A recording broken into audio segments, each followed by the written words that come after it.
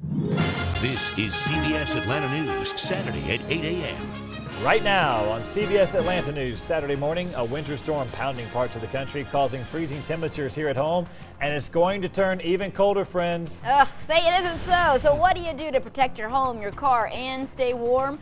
We talked to experts about winterizing, the most important things in your life. And Jim, we will need it because it is freezing this morning and it's just going to get colder. Yeah, I think with today probably a big run at the store, not for the bread and the milk, but probably for the winter gear. I was in Dick's and Academy and Target, and I mean the shelves are cleaned with anything warm weather gear, and we'll need more of that by tomorrow night and Monday for that morning commute on Monday. We're talking wind chills in the teens possibly, and by Tuesday morning, wind chills easily well below zero, so a big change developing. The first change today, the sunshine we had this morning, last hour or so, is now moving on out, and you can see that the clouds are rolling in as part of that winter weather story across the country this morning. Let's go to the weather maps if we can and find out. Let's see here first off on that weather perspective, and there we see those sunshine this morning and the clouds rolling in from the south and southeast. Right now atop Atlanta, we had some sun last hour, now back to kind of a partly cloudy sky. Temperatures upper 20s, mid 20s across the metro region.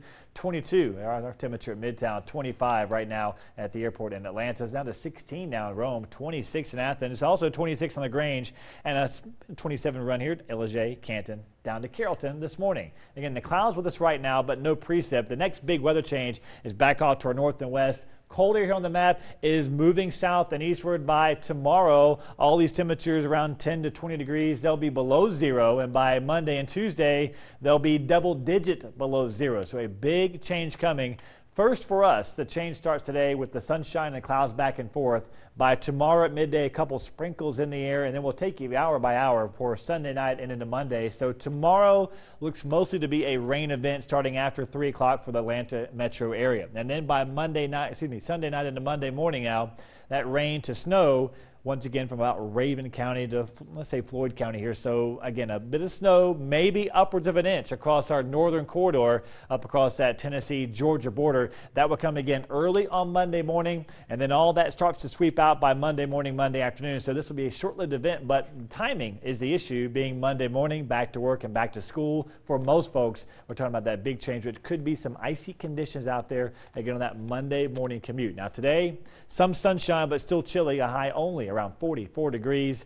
Tomorrow, look for rain to return after 3 o'clock. Your high, not much better, but back to more typical conditions around 52 for that Sunday afternoon.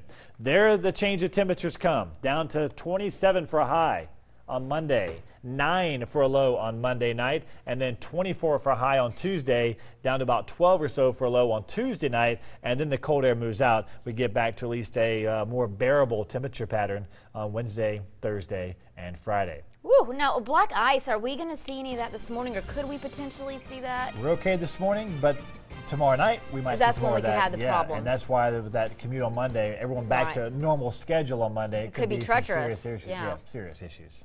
Well, the Northeast still recovering from that big winter storm. It created a huge travel mess and led to lots of school cancellations and, of course, those frigid temperatures. And we have a little bit of good news. We did just check with Hartsfield-Jackson, and most flights in and out of the Northeast are on time this morning. That, of course, after several days delays and cancellations. The storm hit hard with the death toll now up to 16 from that winter weather. One Massachusetts town saw coastal flooding and snow. Look at that. And in Boston, it may be as cold as 6 below zero today. Enjoy it. Yeah, after very heavy snowfall. Now, the parents, they're not loving this, but the kids, they don't seem to mind. It's colder for the parents that are watching than the kids. The kids could go